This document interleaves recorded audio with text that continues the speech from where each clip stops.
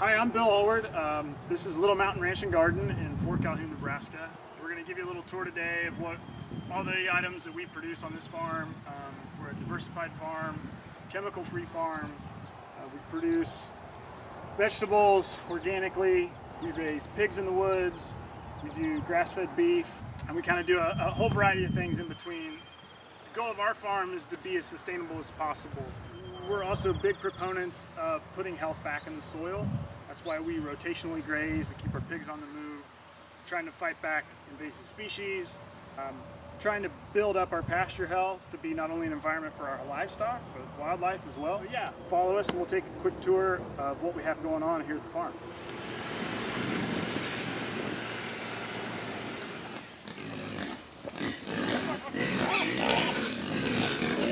But the whole idea here is we feed grain morning and night at chores, but we don't have any feeders. We don't full feed all day. This is their feed back here. They're eating, we've got red oaks, we've got walnut, we've got all kinds of vegetation in here that pigs love, and so we want them to eat this and get kind of their basic mineral supplement from the feed. You can see these guys down here. They'll clear this whole area out. They'll eat the nettles. They'll eat about anything that has leaves on it. They're gonna eat a lot of the leftover acorn mass from last year. And then as fall arrives, we'll hit this area one more time. I try to give it at least a few months rest, but we'll come back through here in the fall and start eating the acorns as they start to drop.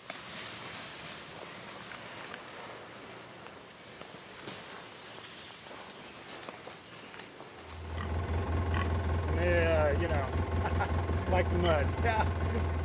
Yeah, so this is a group of recently weaned piglets. They're in what I would call Piggy Kindergarten, learning to respect the electric fence.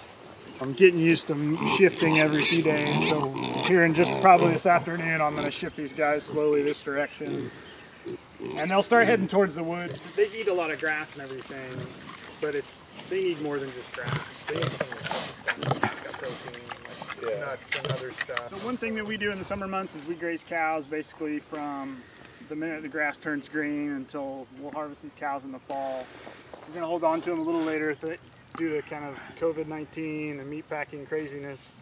We weren't able to get on the schedule until later. But the way we manage cows, it's always evolving. Last year we did a lot more strip grazing, focused cells, kind of broaden them out this year, and I think it works from a management perspective better for us.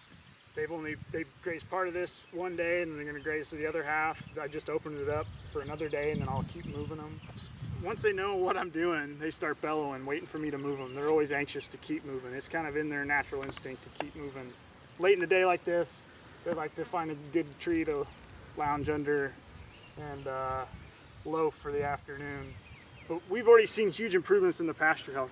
I know it's benefiting the health of the pasture by rotating every day, moving. So we have a solar generation system. We've got 22 panels on the roof. We've also got a lithium-ion backup battery. We've got most of our freezers to where if power goes out, they would stay on, at least as long as the battery can stay running. But usually as long as we got a clear day coming, the battery will charge up in about a couple hours. Once we hit about peak sun, it'll charge in less than an hour.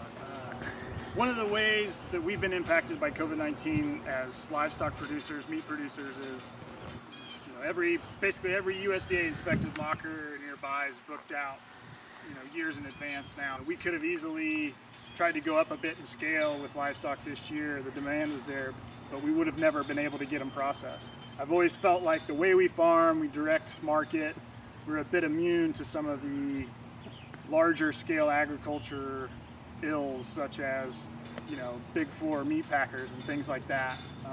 But yet we're still being impacted by it because when those large packers started going down in capacity, the small plants in the small towns in Nebraska picked up the slack, and that really affected small producers.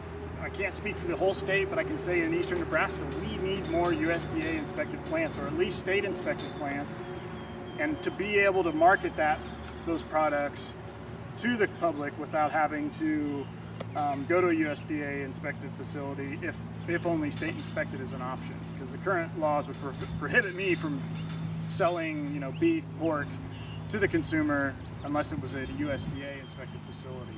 So being able to sell by the cut is a big importance to a small producer like us. So thanks for coming on a tour of our farm. We want to thank our sponsors, Nebraska Communities United, Nebraska Sustainable Agriculture Society. We also want to thank the broad RegeNErate Nebraska community for tuning in. Please follow us for future videos. There's going to be more tours coming out of all the cool farms and progressive things that are happening across the state.